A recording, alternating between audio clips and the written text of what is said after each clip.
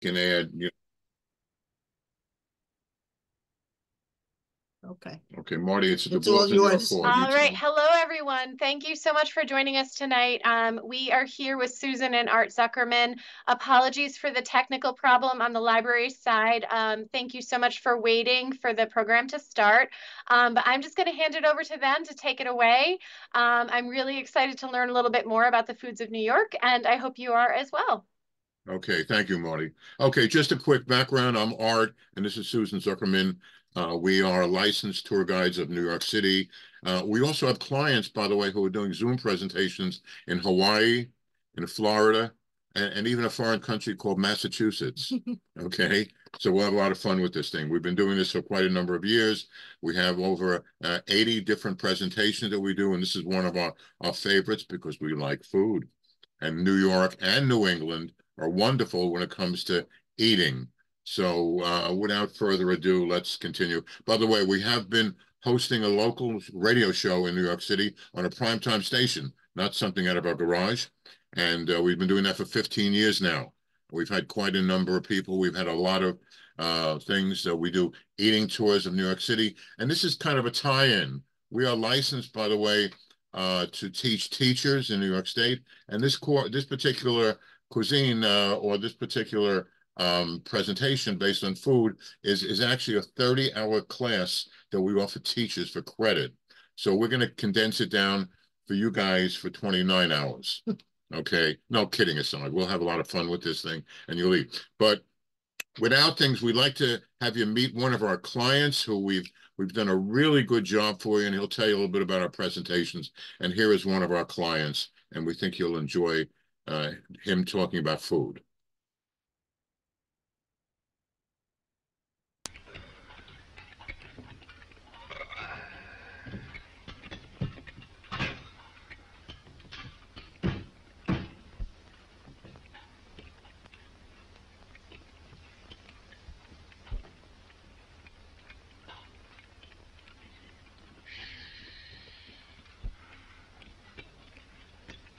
Call this a capon? Look at that.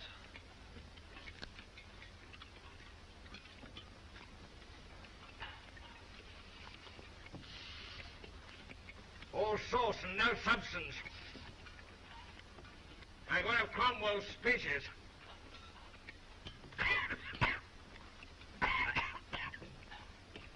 Just as difficult to swallow.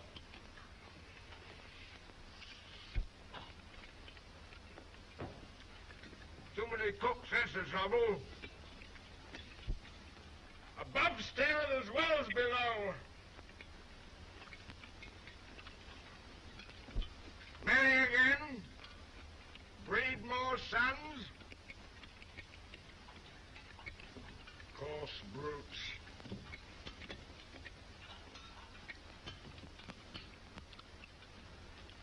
There's no delicacy nowadays. No consideration for others.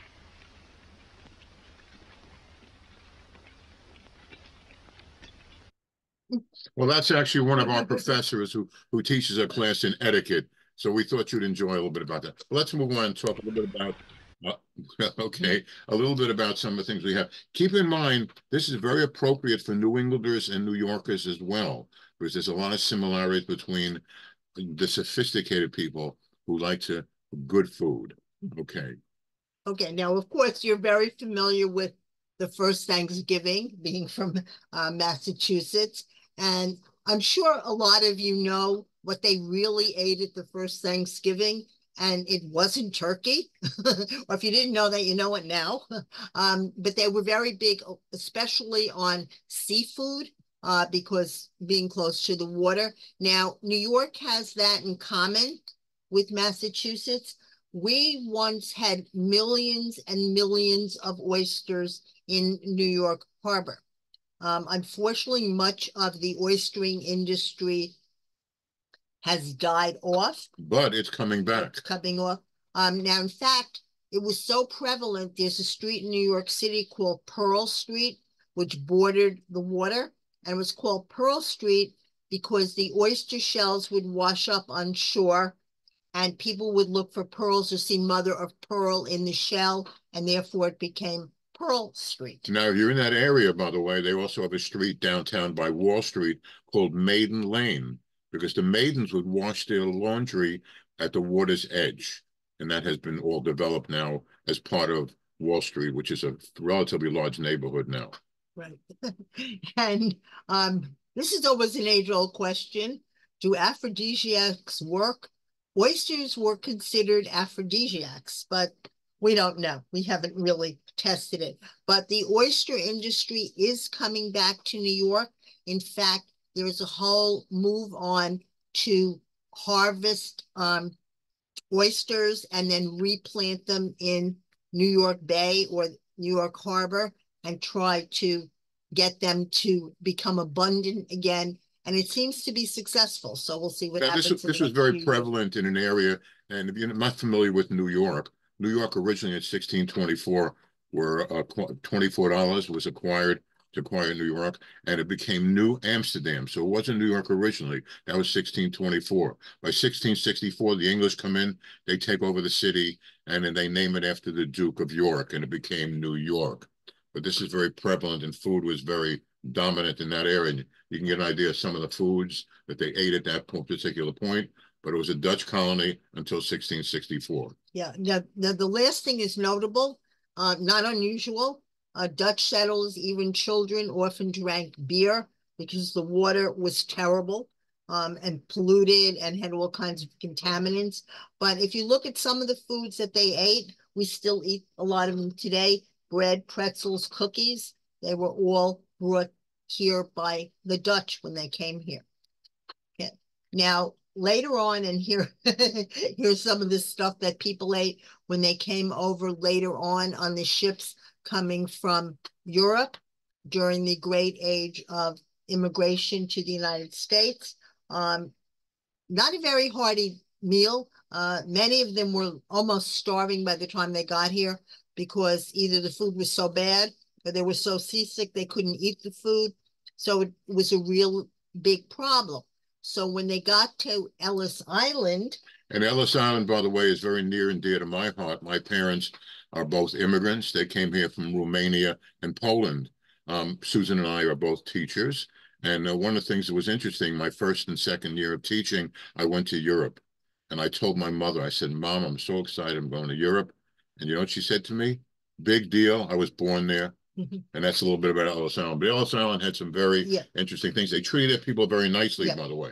There's a lot of misconceptions about Ellis Island. First of all, not everyone who came to New York as an immigrant had to go to Ellis Island. It was only people in steerage, first and second class passengers. Their papers were checked on the boat and they went right to Manhattan. So it was only the poor people who, again, were in steerage. And only 2% of all the people who attempted to come to the United States through Ellis Island were actually sent back. So the idea was not to treat these people badly.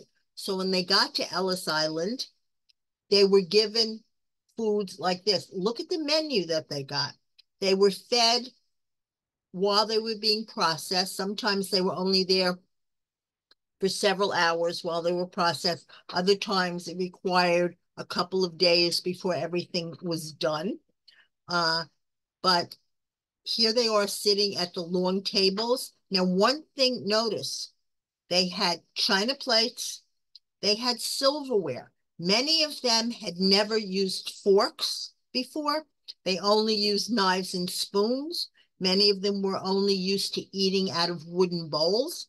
So this was really very unusual for them to be treated like this. And here were some of the foods that many, many immigrants had never seen in their lives that were considered delicacies. Bananas, white bread, because most of the bread, the European bread especially, was dark bread, some kind of jelly, and oranges. So these were all introduced to immigrants coming to New York at Ellis Island. But these people sometimes were taken advantage of, and sometimes they were con artists who would actually sell them things that they said was terrific, could solve all the problems. And here's an example of this thing. This is notice the name of this person. This was a major con artist who was selling snake oil. In other words, he said it cured everything. This man was the father of John D. Rockefeller Sr. John D. Rockefeller Sr. was, before Bezos and Elon Musk, was the richest man in the history of America. Rockefeller, the son of this particular con artist, became the richest man in America. His equivalent wealth, this is Rockefeller, his equivalent wealth was $183 billion in today's money. But Rockefeller's father was known as Devil Bill, because he was selling all the snake oil salesmen. By the way, to tell you what kind of charming the guy was, he was married to one woman. He had a mistress and a whole family in Ohio. His wife was in the area of New York. And he also had another mistress. So this guy was quite a character. He'd be away for months with both wives, and they actually accepted what he had. Yeah. Now, along those lines, another very popular item was Coca-Cola. Now, if you don't know this, Coca-Cola got its name because originally it really had cocaine in it. And it was used for a lot of different purposes other than just a nice beverage that we're used to today. Eventually, the cocaine was removed, and you have the Coca-Cola that we're used to having today. Now, one place that you could find food and used for different medicinal reasons, for eating reasons, for cooking, for everything, was a place called the Cloisters. Now, if you're familiar with New York City, this is a place in the Upper West Side of Manhattan, and it was a cloister. It was for a church and monks and areas like that. These churches, by the way, and these monks actually were very, very creative. And look at the picture on the right-hand side. If you go to the cloisters today in New York City, which is terrific, by the way, you will see gardens that are set up where they had all kinds of things. And one of the things they did have, they had food there that was very unique to them at the time. And later on, we'll talk about a man named Thomas Jefferson, who was very unique in food. But some of the foods, by the way, that were very prevalent to the immigrants coming to America were then the first group coming to America in mass. I'm talking about large population is the Irish. And obviously their staple food was potatoes. The picture on the left-hand side, by the way, if you're not familiar with that in New York City, it's by Battery Park City and the World Financial Center. This is across the street from the World Trade Center. And what they did is they brought back buildings and rocks from Ireland, the 32 different counties of Ireland. And one of the things that we talk about when it comes to food is that there was the Irish Hunger Memorial. And by the way, there was an Irish famine. You're probably familiar with that, being from New England. And that was 1845 to 1852. 1 million people in Ireland died of starvation that the English had promised they would take care of them. 1.5 million people wound up coming to America, primarily, as you're well aware, to New York and New England as well, and Boston. But there was something, by the way, there was a very, very difficult time for the Irish. One of the people who wrote a satire, his name was Jonathan Swift. Jonathan Swift was, you know him as the person who wrote Gulliver's Travels. He wrote something called A Modest Proposal.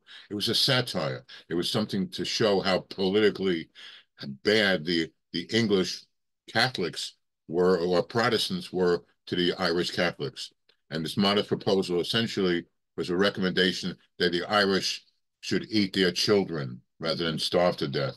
It was a satire, by the way, especially 11-month-olds who are very succulent and soft. And here they were. Now, here are some examples of Irish foods that people are familiar with today. If you look at this, you can see cockles and mussels, tripe, all kinds of butter, things like that. There are some other things that people are very familiar with.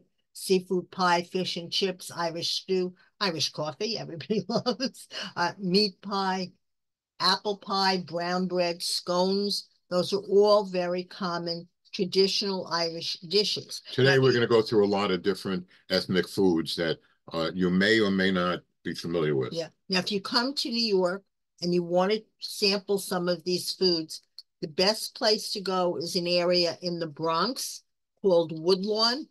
It has the largest Irish population of any area in New York City. To give you perspective, it's about 10 minutes north of Yankee Stadium. I shouldn't say that too loud with the Massachusetts crowd, but that's where they Yeah, are. we're Yankee fans, so don't hold it against us. But Woodlawn has many Irish shops, Irish pubs, very prevalent, and also a lot of places where you can sample different Irish foods that you saw previously. So if you ever come to New York and you want to try good Irish food, this is really the place to go. And while you're there, two things you should be aware of.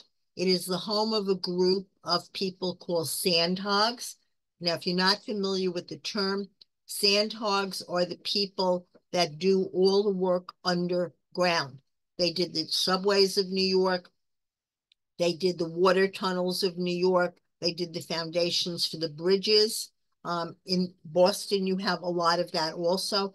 It's a very dangerous job, very well paid. It's generational. People inherit kind of their positions, but their headquarters, a lot of them are Irish, and their headquarters are in this area called Woodlawn. You also have something called Woodlawn Cemetery, which is probably the premier cemetery in the United States.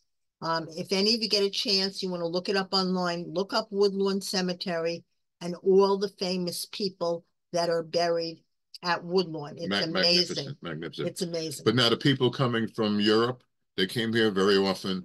They were in the garment industry, but one of the things they did was in the food industry. And here's an example of what New York looked like on the left-hand side. Notice there are push carts in here. And that was the way, remember, these immigrants came here. Very often they couldn't speak the language. And anything they could do to make a living, they could. So you drive down the street. This is Little Italy, similar to your Little Italy that you have in Boston area. And look at the push carts being sold here. But Mayor LaGuardia, who was the mayor of New York City in 1929, 30, and a number of years after that, did not like the push carts. He thought New York City looked very seedy. So what he actually did is he told the push carts they must move indoors. The picture in the top right-hand corner shows you this is a street market. In New York City, just like the Boston area, we have ethnic neighborhoods. And these ethnic neighborhoods. So LaGuardia was enforcing this, and he pushed all these people inside, and they became much more prevalent. Here's one of the new. This one is in the Lower East Side of Manhattan. Later we'll show you another prevalent one, but they were all over the city. This was probably the largest. But today, you now have the Essex Street Market. It doesn't look like what you're looking at in the picture. This is what it looks like today. So it still has many of the foods that were eaten by the immigrants are brought here and processed in the early days. But now, of course, it's much more upscale, and they have a lot more things that younger people tend to want to eat today. Now, throughout the presentation, we'll talk about different ethnic neighborhoods. One of the key ethnic neighborhoods that's still in place now is the one called Arthur Avenue. And it's called the Belmont section of the Bronx. This is an Italian neighborhood. These are Italians who came to America to build the Bronx Zoo, to build the botanical gardens here, and they settled in this area called Belmont. And a lot of people know it today, and a lot of the people listening in probably know this as Arthur Avenue. By the way, it was named Arthur Avenue because the guy on the right-hand side was the President of the United States, Chester Arthur. By the way, this was owned by the Lorillard family. That's American Tobacco Company, and they were quite successful. They like Chester Arthur, so they named the area in his honor. And here's the Italian neighborhood that is still the Italian market that's still in operation today. So this is the new version of the market. Okay. And the premier thing in the market, if you go there, is a place called Mike's Deli. You can see some of the wonderful cheeses and meats hanging from the deli. It's considered one of the best in New York. They have some notable people that constantly will go there for food. Who's this guy on the right-hand side? What's his name? Robert De Niro. And the guy on the left-hand side who plays a mafia chieftain all the time is Chaz Palmentier. We see him all the time there, and this is the only place they'll buy Italian food. The family in the middle, this is Mike's Deli. They've been there for over 100 years. By the way, the gentleman over here on the left-hand side, Miguel Greco, passed away a couple of years ago, but when he was 90 years old, he would give demonstrations about making mozzarella and to the women. And he had been divorced for a number of years, and he would propose marriage to all the women with one condition. He wanted to see their bank accounts first. So they have definitely some characters there, and they'll make you an offer you can't refuse. So on the right-hand side is his son, David, who does cheese making demonstrations. So we're going to show you a little clip of how David makes his cheese and why cheese made in the Bronx is the best. The best. The best. Hi guys, I'm David Greco from the Real Little Italy in the Bronx at Mike's Deli. Right now we're making you homemade mozzarella. And mozzarella then becomes burrata, which we consider it the love cheese. I'll show you why. So right now we have our very special curd, and our secret ingredient in the Bronx is the Bronx tap water. And the curd is in the hot water and it's being cooked right now, and all you use is a pallet. And you overturn the curd, and you heat your curd and mix it. And it's all about stretching the curd. And here we go now.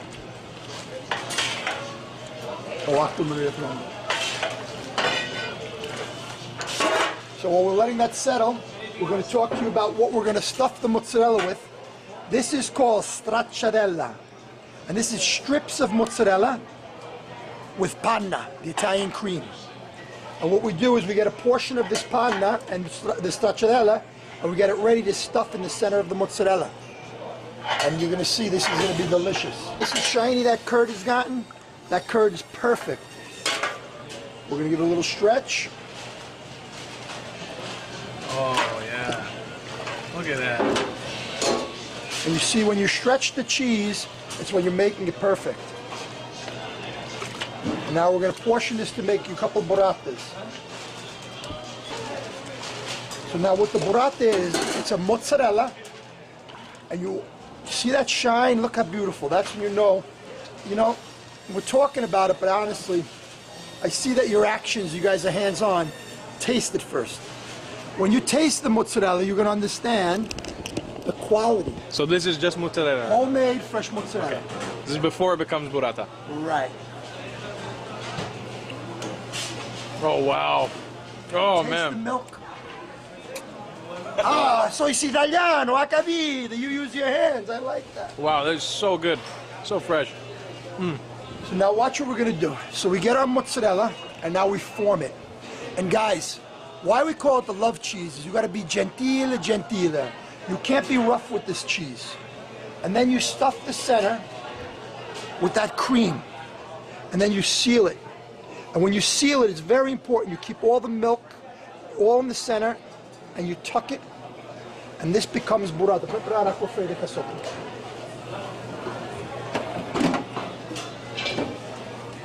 And then once you seal it, it's like a double seal, so no milk leaks out. And then once you seal it, it goes in cool water, and it keeps its shape.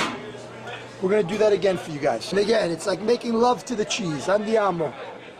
Right in the middle. Ah, nice and creamy. And then the double seal. Very important to seal it. Can I ask you, do you think this is pretty simple for like people to learn how to do, or is it something that you think takes years and years of practice? It's a really great question, and the thing is, anybody could do it, but you have to have passion.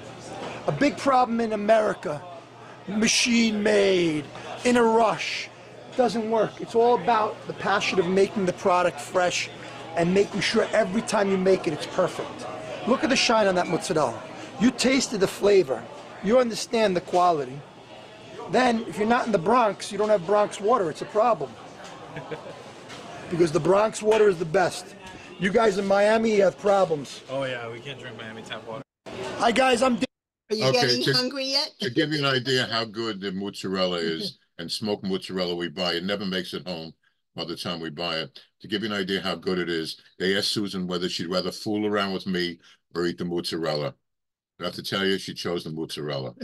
Okay, but what about mozzarella, Susan? What's unique about that? Most people think prime mozzarella is made from cow's milk, and most of it that we get is, but true mozzarella is actually made from buffalo, water buffalo. So if you're getting the real thing, you're really getting cheese made from buffalo milk. Now, if you're at Mike's Deli, if you go around the corner, You can go to one of the best bread baking companies probably in the country. This is multi-generational. Multi-generational. They make all kinds of wonderful breads. When you walk by at the right time in the morning, the aromas can really get to you. They don't sell to the supermarkets, because the supermarkets have to get it out too fast. They will only sell to restaurants and specialty stores because they let the bread sit longer, which means it gets more flavor. This bread is to die for. And again, this is the generational thing with these people. Then you go one more block and you go to Borgatti's, which is considered by Zaggett's as the best pasta shop in New York City. It's a little hole in the wall, but he makes the best fresh pasta, and his raviolis are rated #1 in the city. So it's out of this world. So within a 3-block radius, you can have a whole meal and really enjoy it. Now, to give you an idea where this neighborhood is, if you decide to come to New York City and do it, this is about 5-minute walk from the Bronx Zoo and the Botanical Gardens. And the Botanical Gardens, by the way, just to give you an idea, were owned once by the Lorillot family. Here's the Lorillot family over here on your left-hand side. You probably know them as P.J. Lorillot. That's American Tobacco. They wound up moving to North Carolina.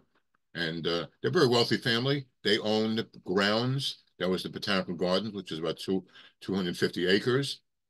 And here's something called a snuff mill. Remember, this company was in the tobacco business that was over here. Now, one of the things that we get a kick out of talking about is that this family, the Lorillards, were very wealthy. Here's an example of one of the nephews on the right-hand side. He's always dressed in very formal attire. They're very wealthy people, obviously, because the neighborhood they owned. And he got very tired of sitting on his tails of his suit. He had his tail cut off the suit, tails, and redesigned the suit. And they said, what are we going to call this new suit? Because this was the formal attire at the time. When they cut off the tails, they said, well, he couldn't decide what to name his suit. He said, where do you live? He lived in Tuxedo, New York. Hence, the suits became tuxedos. Now, we were talking about one area, which is now really the prime Little Italy in New York, if you really want to buy authentic food. But at one time, there were really 4 Little Italies in New York City. The one that we showed you at the beginning in the left-hand side is the one people are most familiar with when they come to New York. That's on Mulberry Street. And it's a great place for restaurants. It's wonderful, okay? But it's not as authentic as far as food making as Arthur Avenue, where we just showed you on the right-hand side. Then you have an area called the South Village, which is part of Greenwich Village, also very prevalent. Now, if you look at the statue, that is Giuseppe Garibaldi, who was the father of modern Italy, and his statue actually sits in Washington Square Park in Greenwich Village because this was a very heavily Italian neighborhood. The last one is on the right, and that was actually the largest Little Italy. It was East Harlem. It's now really Spanish Harlem if you go there today, but that was a huge Italian neighborhood. Now, when people think of Italian food, one of the most famous foods, of course, is pizza. And when Queen Margherita wanted to try peasant food, when she went to Naples, the people of the town made something for her of cheese and dough and tomato sauce and some basil. And of course, that became pizza, okay? Well, one thing that's very interesting is that a lot of the immigrants coming to America in all cultures, everyone, whether it was Jewish, Italian, or Chinese, or anything, there was always a little bias and a lot of negative things about the people until they got finally accepted. But some people, some actors and some celebrities and some historians became actually destroying some of the stereotyping that was there. One guy in particular really helped endorse the Italian community, and you probably remember him as Dean Martin. Now, if you're not familiar with Dean Martin and how talented he was with his partner, Jerry Lewis, who happened to be Jewish, here's a little bit of a Dean Martin and give you an idea of the kind of personality he had and how he warmed up people to be in the Italian and to accept the Italian community in the world. Joe, Like old time, you sing a song for Mama, Oh, see? no, Mom, not in front of all these people. Joe, you sing it for Mama. In Napoli, where love is king, when boy meets girl, here's what they sing.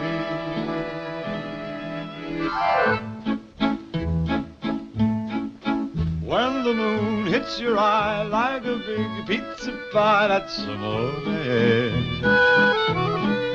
When the world seems to shine like you've had too much wine, that's amore. Bells will ring, ting-a-ling-a-ling, ting-a-ling-a-ling, and you'll sing Vita Bella. Bravo, Joe. Hearts will play tippy-tippy-tay, tippy-tippy-tay, like a gay tarantella. Lucky fella. When the stars make you drool, just like pasta basil, that's amore. When you dance down the street with a cloud at your feet, you're in love. When you walk in a dream, but you know you're not dreaming, signora. Mama! Excuse me, but you see, back in old Napoli, that's amore. If you still kiss your girl after garlic and oil, that's amore. That's amore. If you call her your pet, though she's shaped like spaghetti, that's amore. That's amore. Bells will ring. Ting-a-ling-a-ling, ting-a-ling-a-ling. You'll sing Vita Bella. Vita Bella, Vita Bella. Hearts will play Tippy-tippy-tay, tippy-tippy-tay. like a gay tarantella. Tarantella. When the stars make you drool, just like a pasta fazool, that's amore. That's amore. When you dance down the street with a cloud at your feet, you're in love. You're in love. When you walk in a dream, but you know you're not dreaming. Excuse me, but you see, back in old Napoli, that's amore. Tutte quante cantare, everybody sing. When the moon. Joe, Okay, there it is. You probably remember Dean Martin's cohort, Joseph Levitch. Well, he changed his name to Jerry Lewis. Right. But in New York City, if you want to go to, and his bragging rights we have with Connecticut and Massachusetts, what was the first Italian Pizzeria in New York. pizzeria in New York City? Lombardi's takes the credit in New York City going back to the early days. Right. In Brooklyn, there's another pizzeria that is actually terrific. Called Grimaldi's. Grimaldi's. And that's right under, you can see the Brooklyn Bridge on the right-hand side. And they do something very interesting. They put on, when they make pizza, they put on the cheese first and then the sauce on top of it because they don't want the cheese to burn. So they have a very unique thing. It's a great restaurant. We took English television there to eat and they were thrilled. Right. Now, if you go to the Little Italy on Mulberry Street, again, the most famous place, many people go to Ferrara's for dessert. They're probably the premier dessert making place for Italian pastries like cannolis and cream puffs and eclairs.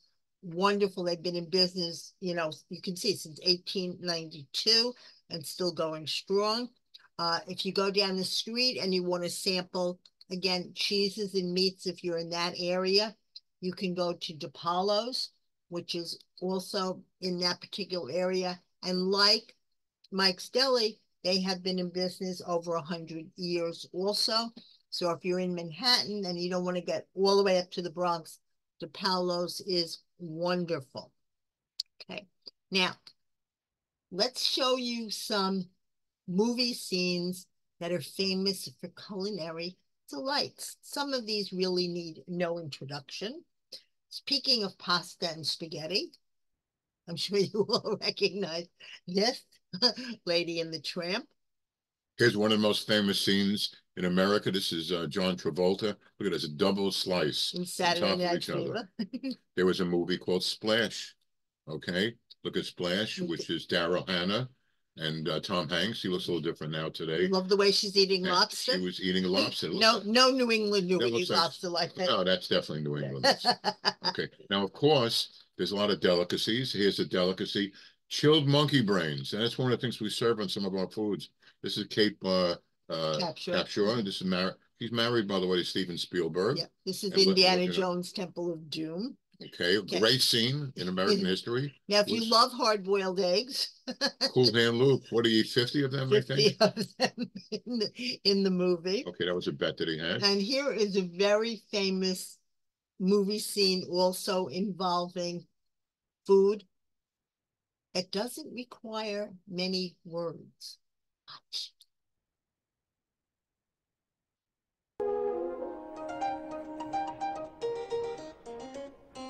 I'm Jones. Heroes, whatever high ideals we may have of them, are mortal, not divine. We are all as God made us, and many of us much worse.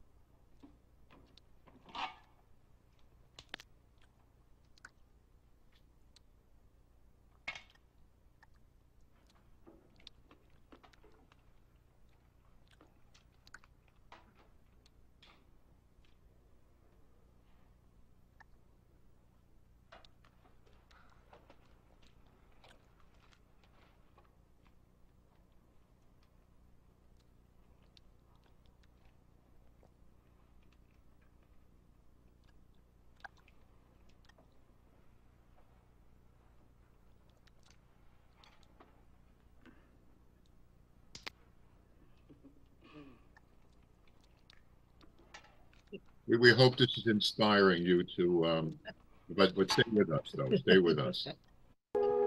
I'm Jones. And by the way, of course, modern days, by the way, there are some unique stores. This is, if you're a Seinfeld fan, you might remember a segment called the Soup Nazi. And look at in the middle picture over here. This is actually he has a number of stores now. The guy has really become quite popular. This on 55th Street and 8th Avenue. And we actually had the real Kramer on our radio show one evening. And Al is quite a character, and he is exactly like he portrayed in the movie. He doesn't say no soup for you. Okay, he doesn't want his customers there to buy soup. So well, he's franchised this thing out. He's done quite well for himself. Okay, and speaking of food, if any of you want to keep vampires away, just eat garlic, and it'll keep them away. But let's go to another area. Another neighborhood with great food. Here's Harlem, which is great for soul food, and there's a couple of great restaurants in there. One is Sylvia's, and they have a great menu for things. Jacob's Restaurant, Amy Ruth, which is one of our favorites. Which is our favorite. There. Okay, and here's the Red Rooster. This is where President Obama, look to your right-hand side, is having a meal there. And Manners, that's kind of a place of actually... it's kind of like the McDonald's. It's kind of a buffet. Great food, though. Very good food there. And of course, if you go, one of the premier dishes to try if you've never had it is chicken and waffles. It's very Southern, but it's brought to Harlem, and it's in any of these restaurants, it's one of the best things on the menu. Well, let's move on to another neighborhood. Let's talk about Chinatown. Chinatown has become very successful. Remember, the Chinese came to America to dig gold. Eventually, when they wound up building the Transcontinental Railroad, and eventually, when they were being abused by Americans, these cowboys, they wound up moving to New York. But there was a law called the 1882 Exclusion Act, which really was prohibiting Chinese from coming to America. So the Chinese population early on were only men. By the way, in 1910, there were 3,000 Chinese men living in this area of Chinatown, and only 36 women. And that's a whole other story. We do a whole thing on ethnic foods when we do Chinatown. Now, when the Chinese men came here, there were really only two occupations that they could do. One was Chinese laundry. Some of you may remember that. I know my parents used them all the time. And the other was anything food related. They could be cooks, they could be waiters, they could even own restaurants. Why? Because it was considered women's work, and white men would not do either of those two occupations, but it was okay for the Chinese. If you see the picture over here, this is the late 1800s now. It's Mott Street in New York, which is the Chinese main have just street. come here, and this was a bachelor society. They were only, and you saw the population before, only primarily men. Right. Women were not allowed. That law eventually was repealed in the 1940s. Now, they did have a very elegant restaurant down there on Mott Street called Port Arthur Restaurant, and that was frequented by some of the wealthier New Yorkers who kind of wanted to dabble and see what Chinese food was all about. You can see it's pretty elegant looking in its day, and one of the most interesting guests that ever came here was a man named Sun Yat-sen, was considered the father of modern day China. He actually lived upstairs above the restaurant, and he came here to learn about American democracy. And that's why he was here. And so he frequently went downstairs to eat at the Port Arthur restaurant. Now, one of the fun things you can do, and we've done this in the Boston area many times, is go for something called dim sum. A dim sum is like appetizer, like tapas. And dim sum literally means a dot of the heart, because the Chinese eat to live, and we live to eat. Right. So it's a different philosophy. They have a much different philosophy on food. They take a lot of pride in their food itself. Yeah. Now, the oldest dim sum restaurant in New York is called the Namwa Tea Palace. It is also about 100 years old. So if you come to New York and you want really authentic dim sum, this is the place to go. Now, one of the dishes that's served in many American Chinese restaurants is chop suey. But chop suey is really not Chinese. It really means mixed bits. And what it was is when Chinese cooks went along, when they were building the Transcontinental Railroad, they had to feed the other Chinese workers. So what they were given is bits of things from what the white railroad workers ate, and the Chinese cooks were asked to concoct a dish for them to eat. Leftovers. And basically it became either chow mein or chop suey. And so if you go to China, you can't ask for chop suey. They will have no idea what you're talking about. Okay. Now, when you go to Chinatown, and I'm sure if you go to Chinatown, especially in Boston, you see this, ducks hanging from the window. Most of these are barbecued or roast duck, but a delicacy, of course, in the Chinese is what you're seeing on the right. That is called Peking duck, which is done a totally different process. It's not inexpensive. Many restaurants tell you need about a half hour if you want to wait for it to be cooked. There is one restaurant, though. There's one on Mott Street and one in Midtown called the Peking Duck House. And that's basically what everybody comes for. So there you don't have to wait. Left-hand side is roast duck, right-hand side is Peking duck. Right. Now, the restaurants in Chinatown, there are over 400 of them there. That's how large. Our Chinatown is much, much larger. We have the largest Chinese population in America, in New York City. We have 750,000 Chinese living in different areas of New York City, and that continues to grow and get bigger and bigger. The food is outstanding. And here's one of the restaurants that you can see. You can see it. They're hole in the wall. One day, see this restaurant we're looking at right now on the lower plane? One day we were walking, we were eating in there, and to the left where that man and woman are sitting was Billy Crystal, and Queen Latifah was taking food out of the restaurant.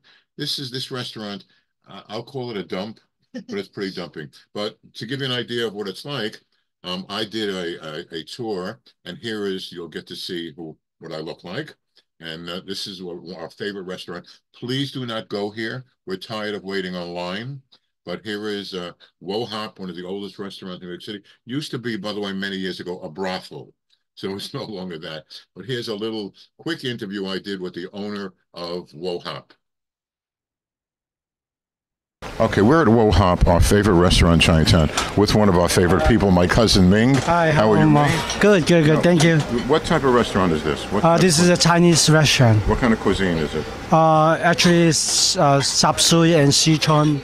It's more Cantonese than anything. Yeah, another thing is Cantonese, but we are not Cantonese, so we are old-fashioned Chinese food. Old-fashioned. How many years have this?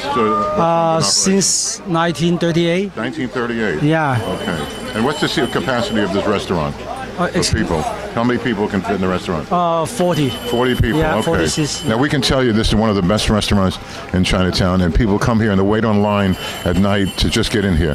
And Ming is the best. Thank you, right, thank you, Mao. Okay, thank you very much. Okay. Thank you. Merry Christmas. Okay, we're at Wo Hop. Some people who came from out of town. Look at the decor, isn't it gorgeous? They have now this restaurant, Wo Hop, has an international flavor, but also people from all over the United States. Now, you guys are from where? Arizona. Arizona. Have you ever eaten here before? No, this is the first time. How's the food? It's amazing. It's really good. You know, you have to wait online here normally on the weekends to do this. You came all the way from Arizona. What did you hear? How did you hear about the place? I just looked it up online. Just looked it up online. I think you looked up the best Chinese places, and this was. And this is true. And you guys are from Arizona. That's in the United States, right? Yes. Okay. We're just kidding. Well, thank you very much. Enjoy your food, and we're glad you guys came. This restaurant has the best reputation. Just to give you an idea, behind us one day, we're here in the restaurant, and you know who's eating there? Billy Crystal, right? And Queen Latifah was taking food out of here. So to give you an idea what a cool restaurant this is. Yeah, and our pictures are hanging up on the wall over there.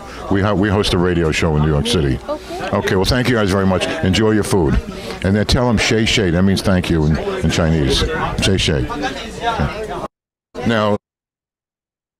Okay, now if you go down there, one of the cool things to do is to visit the Chinese market when you're down there, and there are several. Some of them are almost a block long, and you'll see all of these foods. Here are some of the things that you can eat. Now, as Art mentioned, the Chinese have a philosophy. Americans eat to live. The Chinese live to eat. They literally eat everything. They do not waste a thing. Oh, that looks the pork uterus, $1.69. They've raised the price, Susan, to $3.50 a pound. Look at pork uterus. As bad as it looks, it probably tastes worse than that. Yeah. Okay, but that's not one of the delicacy. I mean, some of you might have eaten alligator, but you usually eat like alligator that's barbecued or fried or something. But look, you can buy claws. I mean, unbelievable. A lot of live stuff like eels and fresh food, fresh, and frogs. Everything you can get in these markets. It's really amazing. And the cheap prices compared to what they are in a suburban fish market or supermarket. Now, while you're down there and you need something to help your digestion, they have herbal medicine stores. Look on the right-hand side. This is called Lin's Sister, and it's an herbal store. We go there quite often. We have this thing where it's Chinese Bengay. It's the most amazing things. And if you see over here what they're doing, they're mixing things up, all for medicinal reasons. These are licensed herbalists to do that. The woman over here, you see a piece of, her name is Shay. And by the way, I introduce her as being 140 years old. And she gives me a dirty look when I say that. No, all kidding aside. Yeah. But let's move on to another Chinatown that has become almost as big as the original Chinatown. And this is a place called Flushing, Queens. Right. And very large Chinatown. Also, another emerging Chinatown is in an area called Sunset Park, which is in Brooklyn. And they tend to be much less crowded if you go there, especially on the weekends if you're visiting New York, but also equally excellent food, all varieties, and you can really sample. Now, where do a lot of these things come from? Well, there's a place in the Bronx called the Hunts Point Market, and every day fresh produce, fresh meat is brought into the market, and many of these restaurateurs at 2, 3, 4 in the morning will go and buy all of their fresh wares for them. Now, New York City today has about 15,000 restaurants in New York City, all different kinds. By the way, before the pandemic, there were about 20,000 restaurants, so quite a number of restaurants. And I'm sure I'm not telling you anything you're not familiar with. Unfortunately, we've lost a lot of restaurants financially to do that. So, but they're still living strong, and a lot of them are coming back right now. Right. Now, the other thing that they go for is fresh fish. They used to come to a place called the Fulton Fish Market, which was down on the east side of Manhattan, near an area called the South Street Seaport. But then it became too congested to have these large fish markets down there. So what they did was they moved it up to the Bronx, very close to Hunts Point. And here's what the markets look like. Look at the area they have now. So again, you as a, an individual can go there at 2, 3, 4 in the morning and buy fresh fish. We have done that before. We have done that. But, it's mainly for restaurateurs and grocery stores and supermarkets. But again, everything is super fresh, sent daily. So you're getting some of the freshest fish and fruits and vegetables that you can. Let's move on, by the way, to another neighborhood that you probably all have heard about called the Lower East Side. And again, this is all over America, not just in New York. And this is primarily German and Jewish neighborhood. If you look over here to your right-hand side, it's called Strauss Square. This is A&S Strauss. This is the people who bought Macy's department store. And look over here in the top left-hand corner. Look what's pulling this, probably a milk wagon. They're pigs. New York City had lots of wild pigs running around the streets. And they got fat from eating garbage. And then what did you do with them? You eventually wound up eating them. Lower left-hand corner. This is a woman who was observing a kitchen in the Lower East Side. These are tenement apartments. That woman, by the way, you notice how tall she is. That is Eleanor Roosevelt. That is Franklin Roosevelt's wife. Right. She was quite big on immigration and helping people do that. Now, why this is called Strauss Square? The Strausses were the people who eventually bought Macy's department store, very wealthy, and the Strausses wanted to give back to New York City. So what they would do is there were a lot of poor children living in these tenements that didn't have any kind of refrigeration, nothing like that.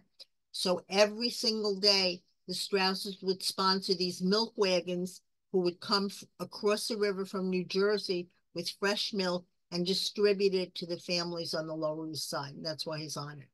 Now, people always ask us, you see food carts all over the city and you see restaurants and they're marked either kosher or halal. And people are always asking, what's with this? They have a lot of similarities between the two, okay? The major thing, the major similarity they have is neither will eat pork, okay, or any kind of animal that doesn't have what's called a cloven hoof. So many things are, forbidden from both groups. And you can kind of see the difference as you go along with the food carts. They become more and more popular in New York City. Now, a delicacy for the people coming from Eastern Europe, one of the things that they like doing is they like something called an egg cream. Now, you're probably familiar with an egg cream. Here is something. This is an appetizing store. A lot of these places like Ratner's in the top left-hand corner, that was a dairy restaurant. Meat was expensive. Dairy was cheaper. And that's why preserved foods became very popular, and dairy became even more popular because it was less expensive. One of the things that people enjoyed in the New York area was something called an egg cream. And I remember I went to college in Indiana, and I told them I wanted an egg cream. They looked at me like I was crazy. And they said, where's the egg go? Well, it doesn't. But here is an example of an appetizing store. Look, there's pickled herring and chopped herring and eggplant and things like that, mainly dairy food. But now there's a famous restaurant that is still flourishing today, and I mean flourishing. It's a restaurant called Katz's Deli. And Katz's Deli. Now, we drive by there all the time, and look at the sign over here. It says Katz's Deli, that's all. Now, let's go to the next slide, and you'll see something. And we say, that's all. People always ask us, what does this mean? Well, Mr. Katz comes to America, and he opens up a deli, and he wanted a sign painter to paint a sign for him saying, this is Katz's Deli. And he said, so the man comes to Mr. Katz, who's a European immigrant with a heavy accent, and he says, Mr. Katz, what do you want on your sign? He says, hey, Katz's Deli, that's all. So that's what he literally put in his restaurant. And this restaurant's been over there for 80 years. Now, there is a famous scene in Katz's Deli that has been a classic in American film and comedy. And this is a movie called Harry Met Sally. And like this is Meg Ryan and Billy Crystal, and this is one of the famous scenes. So we thought you'd enjoy, if you haven't seen this, a little bit again with Meg Ryan acting. Okay.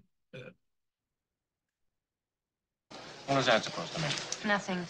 It's just that all men are sure it never happened to them, and most women at one time or another have done it, so you do the math.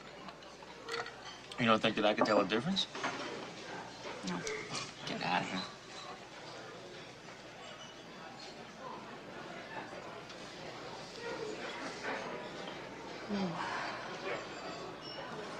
Oh. Ooh. Are you okay? Oh. Oh, God. Ooh. Oh, God. Oh. Oh. Oh. Oh, God. Oh, yeah, right there. Oh. Oh. Oh. Oh. Oh, God. Oh. Yes. Yes. Yes. Yes. Yes. Yes. Oh. Oh, yes. Yes. Yes. Oh. Yes. Yes. Yes. Yes. Yes. Yes. Oh. Oh. Oh. Oh, God. Oh.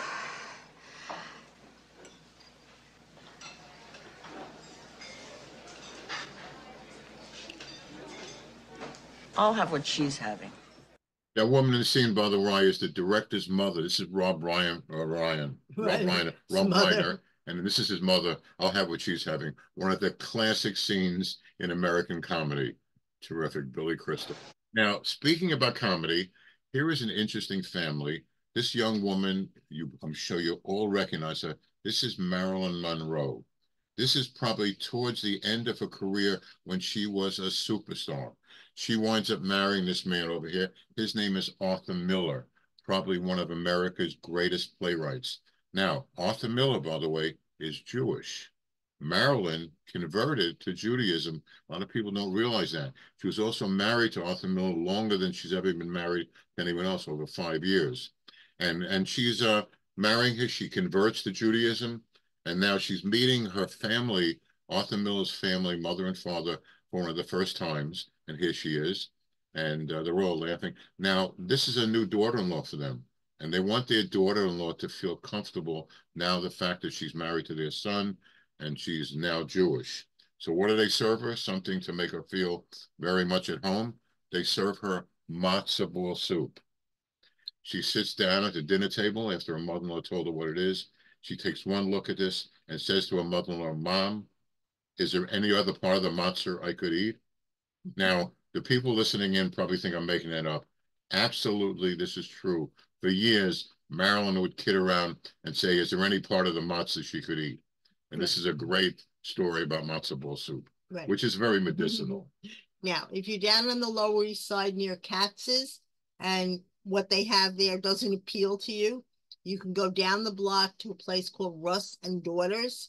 It is the last of all the true appetizing stores there where they serve whitefish and pickled herring and all kinds of smoked salmon. Now, most places, if you go into a supermarket or something, they may have 2 varieties of smoked salmon, but here they have about 20 different varieties, all sliced fresh. Again, it's a tiny, tiny little store, but the lines go out the door. They've become so successful. They've actually opened a couple of restaurants in New York City. One of them is at a place called Hudson Yards, which is the newest building complex in New York City. And they also have a little place on the Lower East Side. If you don't have time to take, or you can't take the food with you, you can sample it there. Now, the immigrants coming here, remember, they had food. Meat was expensive again. Pickled food was very reasonable and could be preserved much better. Here is a place called the Pickle Guy, and you're on the lower right-hand corner. If you walk in there, they have an incredible amount of pickled whatever things. We defy you, if you come into this particular place for pickles that if your mouth doesn't stop watering, there's something wrong with you. It is amazing. These are the best pickles you have ever eaten in your life. We buy them by the gallon. Right. And another place to stop by is something called Kosar's. Kosar's sell two basic things that you may be familiar with. One, of course, is bagels, and they sell all varieties of bagels. And New York is considered the best bagels in the country. Why are they better? Well, actually, David Greco gave you the answer. It's the water in New York makes the bagels the way they are. And it's very hard to duplicate it anywhere else in the country. But Kosar's is famous for something else that some of you may not be familiar with. These are called bialys. Bialys are they're more like a pizza, almost like a pizza crust with a lot of onion. They're shaped like a bagel, but they're much lighter in weight than a bagel is. And this is one of the last places in New York that you can actually get fresh bialys. Now, here's something you'll only see in New York and probably nowhere else in the country. This is something called a pretzel. Okay, it's called an onion board. It's an onion board. Now, we have a friend who was a priest. He wrote a book called Food from the Bible. And it's all about food that you'd hear about in the Bible and things he have there. And one of the things he talked about is pretzel. When he sent the book to the publishing company came back to him and said, "Do you mean pretzel?" And he says, "No, pretzel. It's an onion board." And they went back and forth and back and forth. Eventually, they understood that it's called a pretzel, and it's really terrific. It's like a giant bialy to do that. Really good. Now, there's another place, and very traditional Jewish place. This is a knish. We had a young kid, by the way, call up, and he was a foodie, and he says he wanted to eat a nish. I said, "What's a nish?" And he couldn't pronounce the K. And here is Alex, by the way. That's all they serve here at Knishes, and about 12 varieties of knishes. And again, look when it started, When 1910. When you walk into the floor, by the way, it's all cockeyed and it's tilted. And the place has been there forever, but this is the most famous knish store in the United States. Right, exactly. Now, just as a little aside, did you ever wonder where some of the foods that you eat come from? Okay, we'll just quickly give you a few of them just to sample. Okay, a hamburger started in Hamburg, Germany. That's where it's got its name from. Caesar salad, you think started somewhere in Italy? No, was created in Tijuana, Mexico. Nutella, which has become really popular, again, started in Italy. Popsicles were actually invented almost by accident out in California, and all different flavors of that. Buffalo wings, of course, have nothing to do with buffaloes, but they were started at a place called the Anchor Bar in Buffalo, and that's how they got their names. General Chow's chicken, kind of like chow mein and chop suey, is really an American creation, has nothing to do with China. Ketchup, this surprised us, actually comes from China. Okay, it does not come from where you would think it would come from. Cheesecake, you think is kind of a New York invention. No, they found recipes from the ancient Greeks, had it. Breakfast sandwiches, chocolate chip cookies, also kind of made by accident when the woman ran out of things. Now, two things that are famous that I'm sure you all know is the Waldorf salad.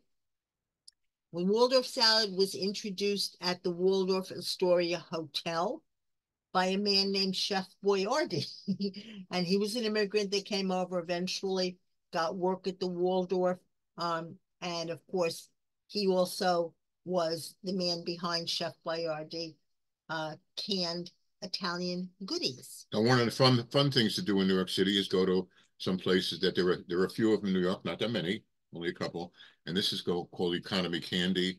And they have it. And I remember walking in here and seeing candy that I hadn't seen since my childhood. And I looked at the owner and I said, "Jerry, I haven't seen this food for years. Where is it from?" He says, "It's been sitting in the basement for the last 40 years. Of course, he was kidding around.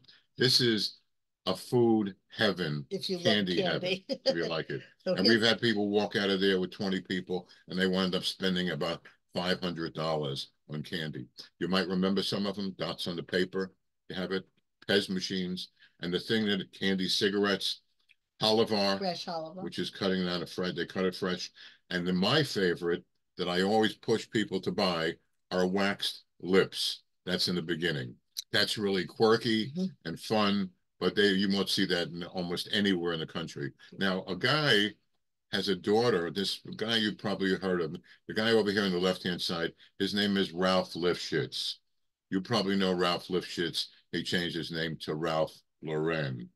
Okay. Can you imagine wearing Lifshitz clothing? And here is his daughter. And her name is Dylan.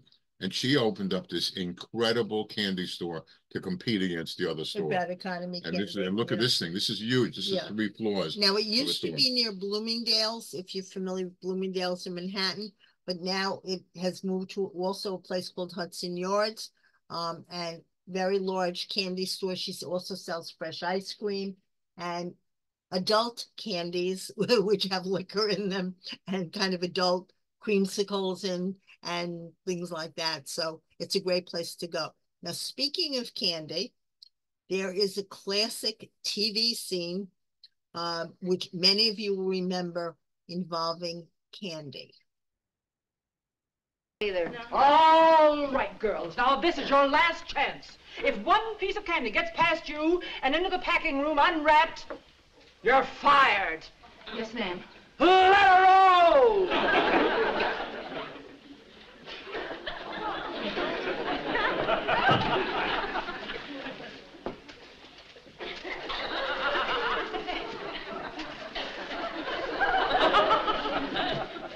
Oh, this is easier. Yeah, we can handle this, okay?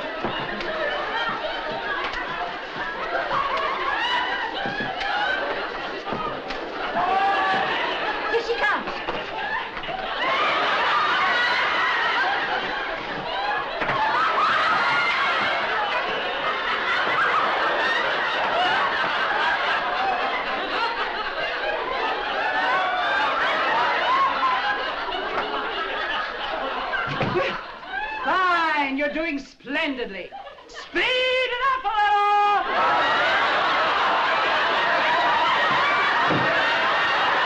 little!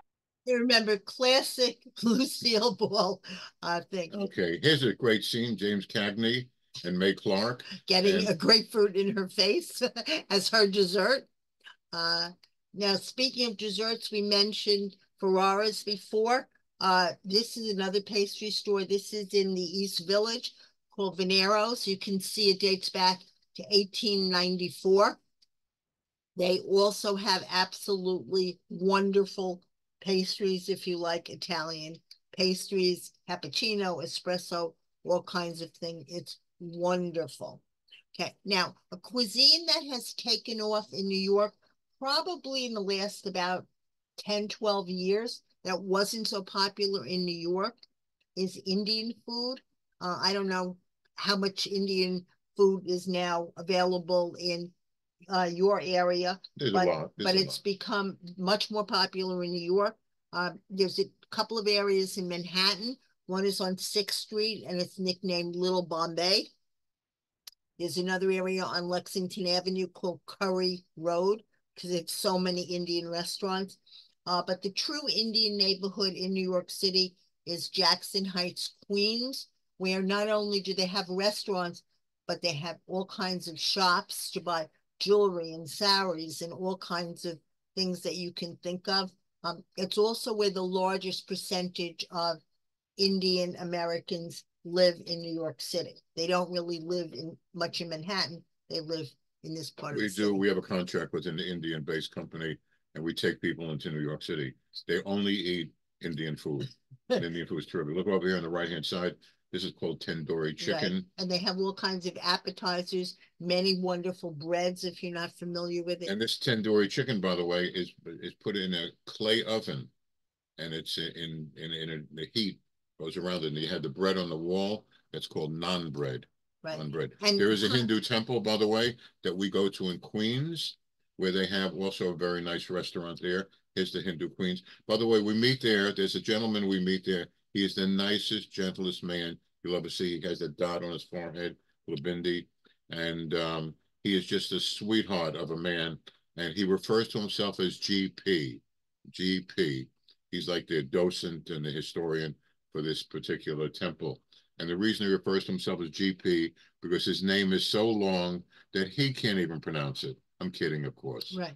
Okay. Now, if you go to the temple, if you're not familiar with Indian food and you want to visit the temple and kind of get an idea what Indian things are like, they have a wonderful cafeteria, very inexpensive, and you can sample food. By the way, if you're not familiar with Indian food, a lot of people think it's very, very spicy, and it can be. Believe me, we just came back from India, we know that. But you can get many, many, many things that are mildly seasoned, mildly spiced, that are absolutely wonderful. Now, there is something being done right now in Jersey, which is about an hour and a half south of New York City. It is a mandir in a place called Robbinsville, New Jersey. This will be the largest complex of Indian population and Hindu temples anywhere in the world. And it's being built. You can see what the buildings look like and the interior. This is all, a lot of it was built in India and shipped over here. I don't want to go into a lot of detail, but it is magnificent. Yeah. And if you want to see something, it's terrific. And they also have a food market in there, again, where you can buy things and sample and taste some of the delicacies. Nicest people, and they're very willing to educate you, and it's free to the public. Right. Now, some of the other Asian cuisines, we talked about Chinese and Indian. You have Korean food. Some of it to me does not look too appetizing. Some of it they serve to you live, and you have to eat it while it's still living. And then they have several, of course, Japanese restaurants. One of our favorites is called Ninja in the Tribeca area of New York City, but they're all over the city. Now, if you go to Coney Island in Brooklyn, which is the southern tip of Manhattan or New York City, you will see a place called Brighton Beach. Brighton Beach is a Russian and Georgian neighborhood. From a Russian and Georgian, it'll be very different. Little kind of rivals, and there's a boardwalk over here. Look on the lower right-hand corner. You'll see that it's a boardwalk where you can eat outdoors there. These people are mainly from Russia area and Georgia, and this is Brighton Beach. The dish on the top is one of our favorites. It's called khachapuri. It's multiple cheeses. It's like I guess the equivalent. So like a white pizza, a pizza. A white pizza. But let's move on. I talked to you in the beginning. We told you a little bit about someone who was very much of a foodie. His name was Thomas Jefferson. Thomas Jefferson was our third president. Now, he spent, if you know the movie Hamilton, by the way, and the show Hamilton, Broadway show, the second act in the first song is What Did I Miss? Hamilton spent most of his time during spent most of his time in Europe, negotiating with the French to help us fight against the British during the Revolutionary War. He was a foodie. He was very much into food, and he brought food back when he came back after the Revolutionary War, came back to America. He made certain things popular. Once he became president, it became even more popular. What are the dishes, Susan? He brought French fries, of course. He brought the recipe how to make ice cream, creme brulee, macaroni and cheese, which was one of his favorites. One other dish. And then he brought something called poison apples. Poison apples. What are poison apples? Well, Americans didn't know. Those are tomatoes. And he made tomatoes relevant in the United States after he brought them back from France. Now, there's a wonderful place in Greenwich Village. Again, it's a little tiny hole in the wall. They make something called pommes frites, which are Belgian fries, not French fries. The Belgian fries are what they call twice cooked, and they're absolutely delicious, and they serve them with all kinds of interesting sauces that you can try. and it's a great place to sample food if you're in New York City. Now, during you had a lot of wealthy people. Here's a man named, the man over here on the right-hand side, his name is Peter Cooper.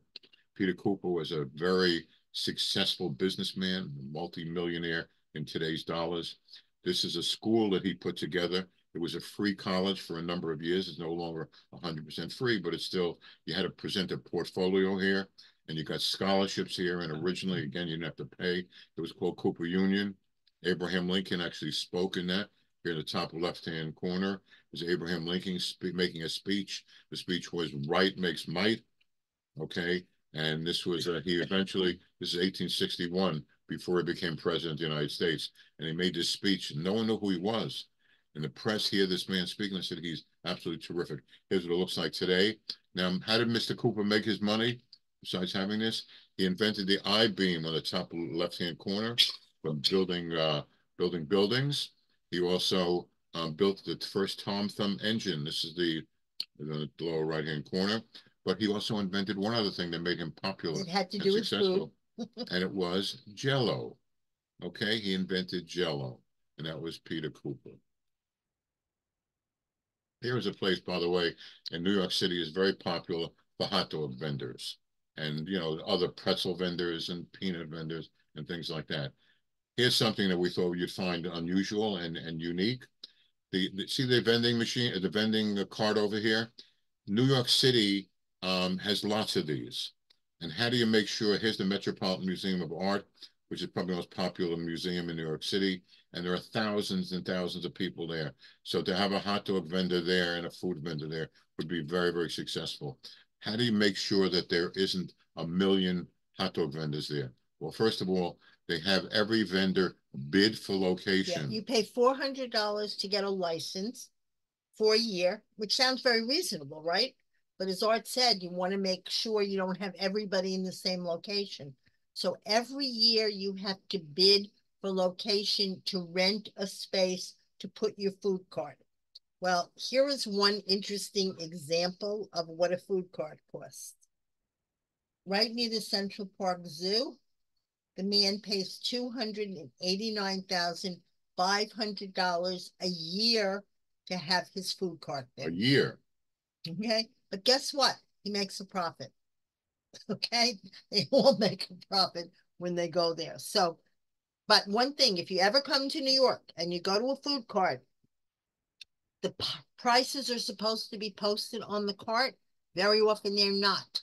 So before you buy anything, always ask how much something costs, because when they get really crowded and people line up, they will charge you whatever they feel like charging you. And if you're not aware of what you're buying, unfortunately, some of them will really try to rip you off. Just caution so you. Just but let's move on a positive note to another restaurant. Okay. The first restaurant in New York City. This is the main famous restaurant in New York called Delmonico's, and here is what it looks like today. Not much different than it looked like when it first opened. Now, the thing about Delmonico's was the first restaurant in the United States that presented menus to its patrons. Before that, you would walk into an establishment and say, "What do you have to eat today?" And he'd say, "Well, this is what we made."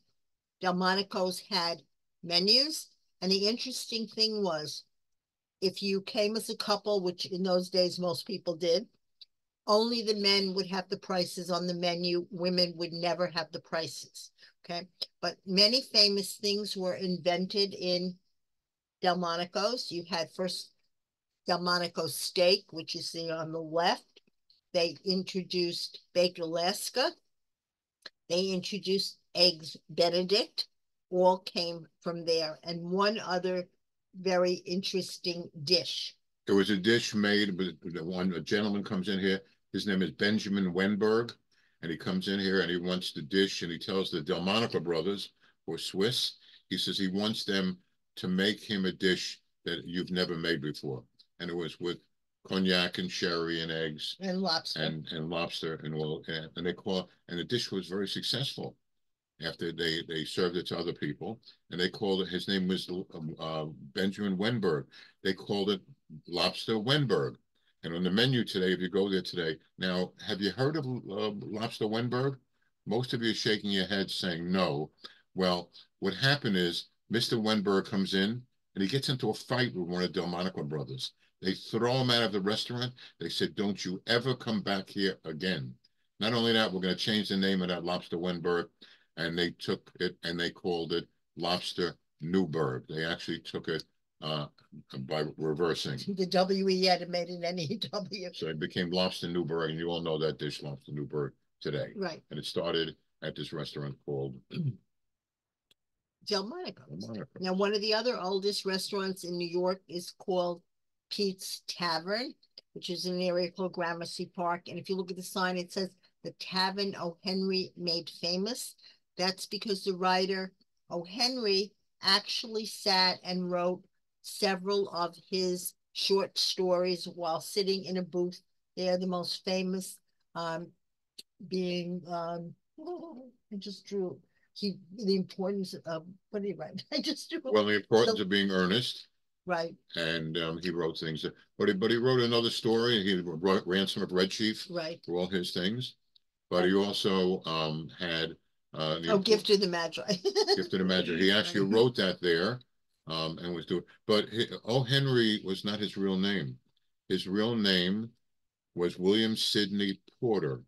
Well, wait a minute, so how did he come with William? Well, the story, and I'll tell you this in a nutshell. He is working in a bank. His wife gets ill and he needs money and he starts embezzling money from the bank. He gets arrested and put in jail, white collar jail. And while he's there, he has nothing to do but write short stories. And one of the stories comes out that he doesn't want people to know who he is because these stories are becoming very popular. So he says, wait a minute, I have to give myself a pen name. What shall I call myself? He says, where were you? He was in the Ohio Penitentiary. And he took the O from Ohio, the N, the H from the Ohio. H, and the E, and the N, and he called himself O. Henry, and the Y. And that comes from O. Henry from the Ohio Penitentiary. Okay. Now, here's one of the most famous restaurants in New York. This is in Central Park. It's called Tavern on the Green. You can see how elegant it is. Baccarat crystal chandeliers. I mean, very, very elegant. But this wasn't always a restaurant, okay? It borders an area called Sheep Meadow. And before it was a restaurant, what was it? It actually was the barn for the sheep.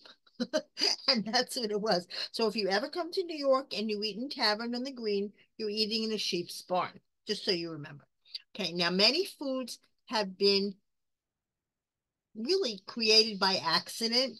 Probably one of the most famous is a man named George Crumb, who was a chef at a restaurant in Saratoga, New York. And he liked to serve sliced potatoes to his guests.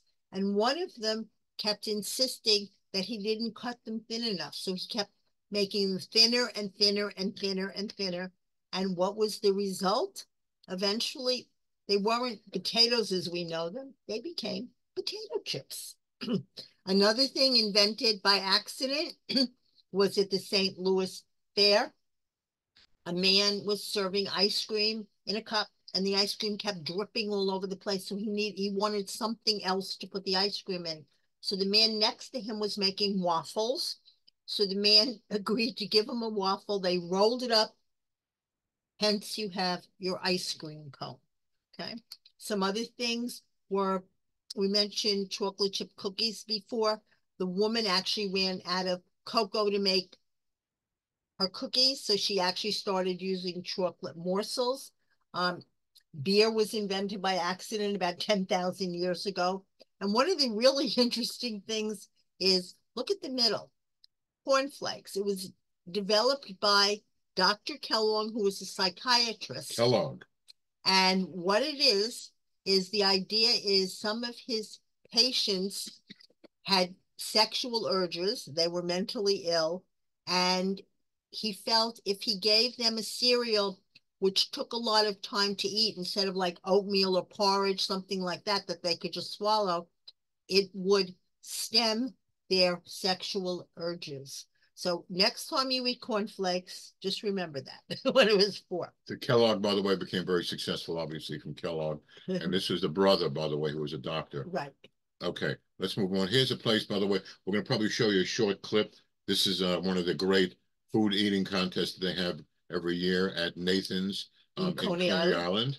And here is, because it's kind of gross, we're only going to show you a little bit of it. And here is Joey Chestnut. Joey Chestnut, who has won every year. Now, if you don't know about the contest, not only do they have to eat hot dogs, they have to eat the rolls too, which makes it that much tougher. So we're just going to show you a little quick clip. Not the whole thing.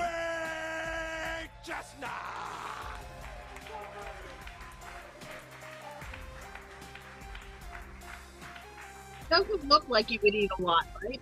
This is the hour when our nation comes together. Miles Bloom in Florida, Ann Holt in Georgia, Stephen Sladkis right here in New York. From many, we are one, we are America. This is Nathan's, and it is the 4th of July. Count it down with me from 5, 4, 3, 2, 1, go! And we are underway. The 2020 men's division of the Nathan's Famous Hot Dog Eating Contest. It's been something else to get this off the ground, and I hope that MLE's been able to help our peers across the sports vertical, MLB, NFL, show them the way that you can have live sports here, and we all got to figure it out. Life inside the bubble going well already. Again, a world record on the women's side. So this is important early. You get the idea. He wound up eating, for the world record, 76 hot dogs. That was 2 years ago. Last year, I think he only ate 69. He still won, but 76 was his record. But his wife is the female hot dog eating champion. Her name is Mickey Sudo. Now look at her. Does she look like she's a world champion food eater? Not just hot dogs. These guys compete eating all kinds of things. She ate 48.5 hot dogs. Ladies, can you imagine doing that in 12 minutes with the buns? Think about it.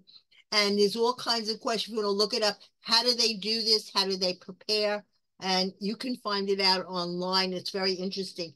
Contrary to popular belief, most of them do not throw up at the end, which is surprising.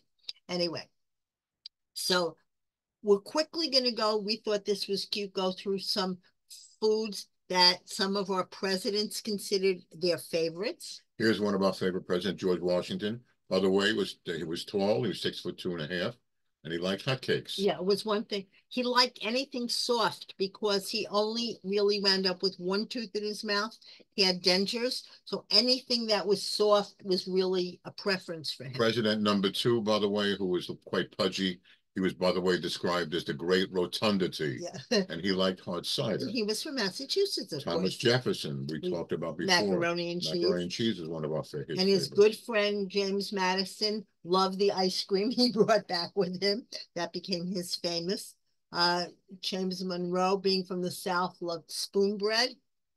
Now, John Quincy Adams, unlike his father, loved to eat fresh fruits, vegetables, things like that. He was in much better physical shape.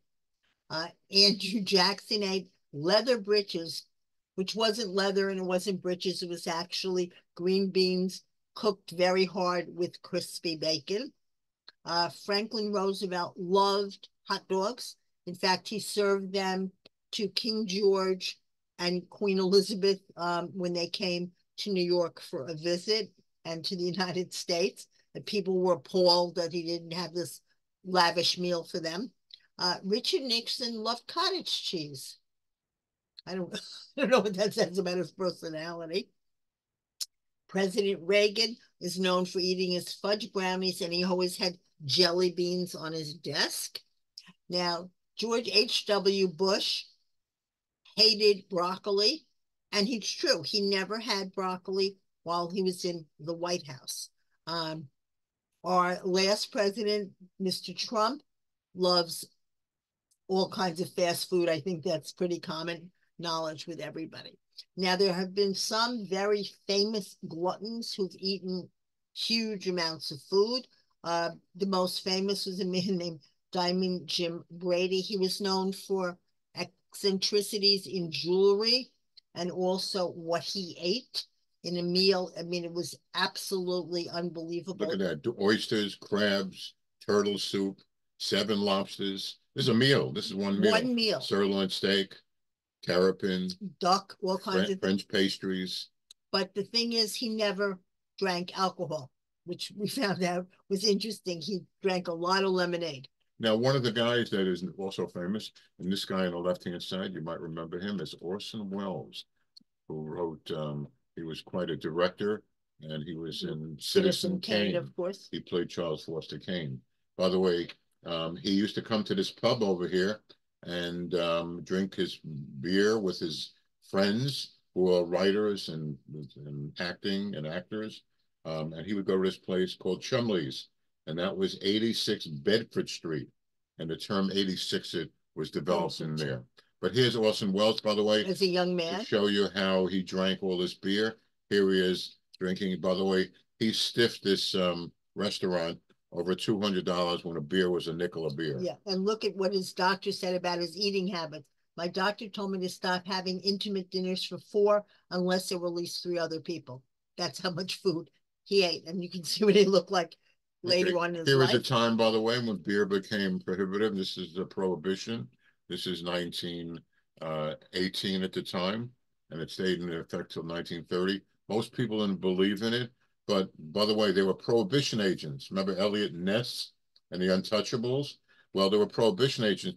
Do you want to see the most successful prohibition agents of all time? You might remember Kevin Costner. Okay, look at these guys. These are Izzy and Mo. They were also all overweight and short, and they were prohibition agents. They were so successful. They arrested thousands of people on bootlegging. They were so successful they got fired. Right. And look how they dressed up. They would knock on doors. People would look at them and say, "Who are you?" They say, "We're prohibition agents." People would look at these 2 overweight guys and start to laugh and let them in, and they'd all get busted. Okay. Now, there were more famous scenes in the movies involving food. This one is young Frankenstein. After a hearty meal, relax with good company. Some of you might remember this. A classic that we remember growing up was Animal House with the famous food fights. Now, here are some restaurants in New York that have been made famous in TVs and movies.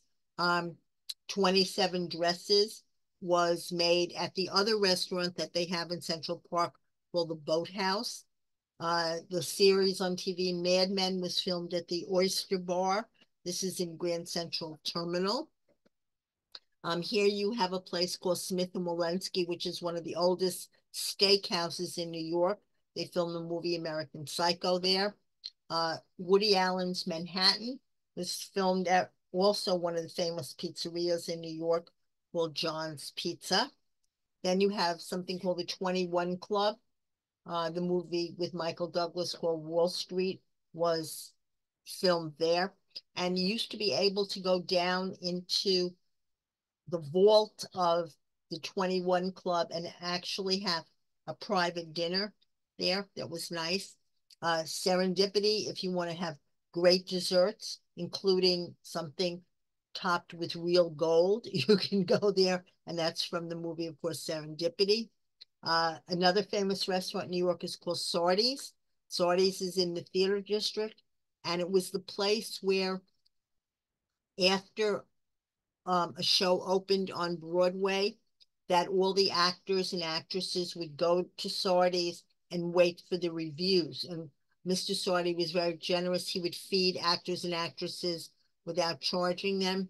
And if you go there today, this is a place where they have all the great caricatures of the people who are in theater, and they're rotated. So if people are currently on Broadway, they'll have their pictures downstairs, and they have like 4 floors of pictures that you can see. Now, another famous place in New York that was closed for a while but reopened is called the Russian Tea Room. It's right next to Carnegie Hall. Now, if you're interested in high tea in New York City, there are 2 famous places. You can go to the Palm Court at the Plaza or the Pierre Hotel. It costs about $80 to have tea and some of the little pastries you're having High tea is usually 4 o'clock in the afternoon. Now, if you're into ghosts and stuff, there are haunted restaurants in New York City. Right. Here is a haunted restaurant in New York City called Il Buco. Right. And this is a fine restaurant. And they say that Edgar Allan Poe haunts the restaurant. Another one, by the way, one of our favorites is One Up by Land and Two Up by Sea. And this was owned by Aaron Burr. Aaron Burr was the man who shot Alexander Hamilton. It's considered the most romantic restaurant in New York City. We've eaten there many times. It's terrific. And here, by the way, this is Aaron Burr's daughter. Her name is Theodosia Burr Alston. She marries Mr. Alston and she becomes Mrs. Alston. And by the way, Theda Barra, the woman on the lower corner over here, her real name, this is Theda Barra. The great silent movie actress. Right. Her real name was Theodosia Burr Goodman. Right. Okay. Here's another restaurant, by the way, uptown. This is White Horse Tavern. This is where the man over here on your left-hand side is Dylan Thomas. And he was a writer, and he had a bet with someone that he can drink 27 whiskeys. And he died. Drank them and they rushed him to the hospital, and he wound up dying from that. So he haunts the White Horse Tavern. Now, one of the oldest pubs in New York is called the Bridge Cafe, right near the Brooklyn Bridge. And people have seen images of ghosts, no particular one, but images of ghosts that are there. You also have a place called the Algonquin Hotel. A group of literary greats used to meet there, called the Round Table. You can see some of the names: Dorothy Parker, Robert Benchley, and they would meet there. And occasionally people said they go in there and they see some of these people sitting at the bar at the Algonquin. Now, another interesting dining experience, if you want to try, you can go to a place called Abigail's Kitchen, where you actually eat your meal blindfolded. And the whole idea is that sometimes when you see something, you don't want to eat it. However, they believe that you should be blindfolded and let your nose smell the food and your taste buds taste the food. They don't give you anything bizarre. Don't worry about it. But it helps your senses experience better. Now, some other goodies that you can visit related to food. There's a museum of ice cream in New York City. It's one of the newest. It's in an area called Soho. It's kind of pricey, but it's a fun place to go with kids. They have a lot of kids' birthday parties that they sponsor here. Now, something that is near and dear to our hearts, a lot of you know Carvel ice cream. Well, Carvel was actually started about 5 blocks from where we live, in a place called Hartsdale, New York. Tom Carvel used to deliver his ice cream on a truck. And one time his truck broke down and he started selling his ice cream out of his truck before it melted. And it was so successful that he built the first Carvel stand right there. And of course, now it's become a worldwide phenomenon to have Carvel ice cream. If you don't like ice cream for dessert, there's a very cool place called Rice to Riches.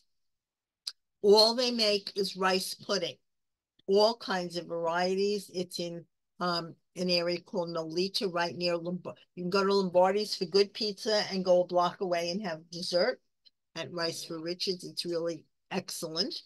Now, New York, of course, is known for its cheesecake.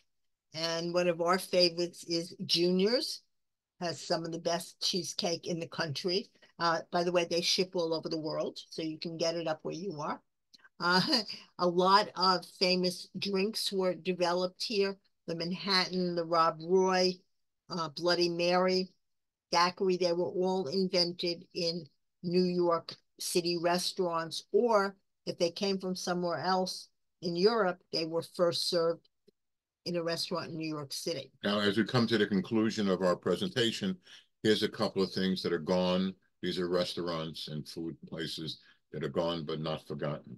You might remember the automat, Horn and Harditz, where you put your nickels in the machines and you'd pull them out, and that was something you had. Also, a restaurant called Needix, which is juice, and it's below. This is my Macy's department store. right. Famous for the Orange Julius. A lot of our great delis in New York, unfortunately, closed down. This is the famous Stage Deli, where sandwiches and things were named after famous performers at the time. You can see some of them listed there. Then you had the Carnegie Deli. Like to get your mouth around that sandwich. It's interesting. The Carnegie Deli actually closed down, but it just reopened about 3 or 4 months ago in New York City. We haven't tried it yet, but we're going to go in and see if it's as good as the original. Glutton sandwiches. Right. Now, when people used to go out for Chinese food in New York and they didn't want to go to Chinatown, which kind of was a little seedy sometimes and sketchy, there were 2 very famous Chinese restaurants uptown in kind of midtown. One was called the House of Chan and one was called Ruby Foo's. They were much more elegant Chinese restaurants, no longer exist. Also, another famous restaurant was called Louis Sherry's, which was in the 40s in New York City. Louis Sherry, the company still exists and they make ice cream, but there was a famous restaurant there and they once hosted a dinner party, which was very interesting. It was called Dinner on Horseback. They emptied the restaurant out and people actually came on horses into the restaurant and they would serve dinner on silver trays while sitting on their horses. Okay. And it was a $50,000 dinner. This was in 1903, to give you an idea. Now, some of you, if you came to New York, might remember a restaurant called Schraff's, which also was very big on desserts and kind of like little sandwiches and stuff like that. The most famous French restaurant in New York that closed several years ago was called Lutèce.